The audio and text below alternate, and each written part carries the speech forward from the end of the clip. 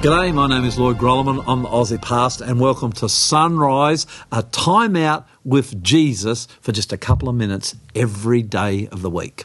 Colossians chapter 3, verse 15.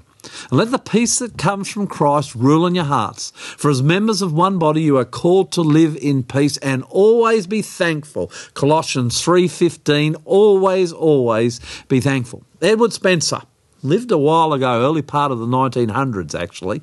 He lived on Lake Michigan and he was part of a life-saving team. So that's an important job. Now, I don't know much about Lake Michigan, but apparently it's this huge lake in North America.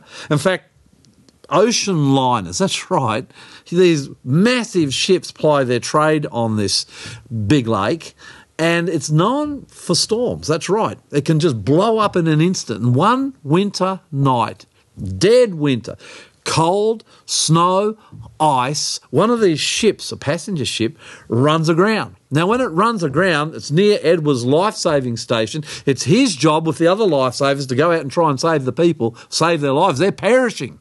And he was a hero that night because he swam out from the shore in the cold, the ice, and the snow. Got to understand what's going on here. He swam out 17 times and saved 17 precious lives. A hero.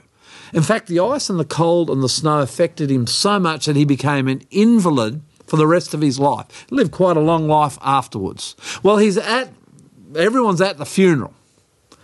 And there's Edward in the casket. And they're reflecting what he did so many years ago, saving all these people. And someone said, those people who he saved must have been so thankful. And there was someone who was quite close to Edward, family member, scratching their head, and they said, you know what?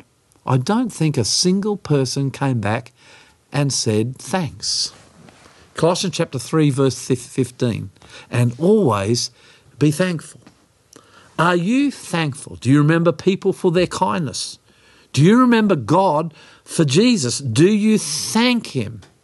How can I develop a thankful heart? It's a good question, isn't it? I want to challenge you today as you go out into life. Number one, thank God for Jesus. Do that in prayer today. And number two, look for someone that you can thank for their kindness to you. It'll make their day and it'll help make yours. Let's pray.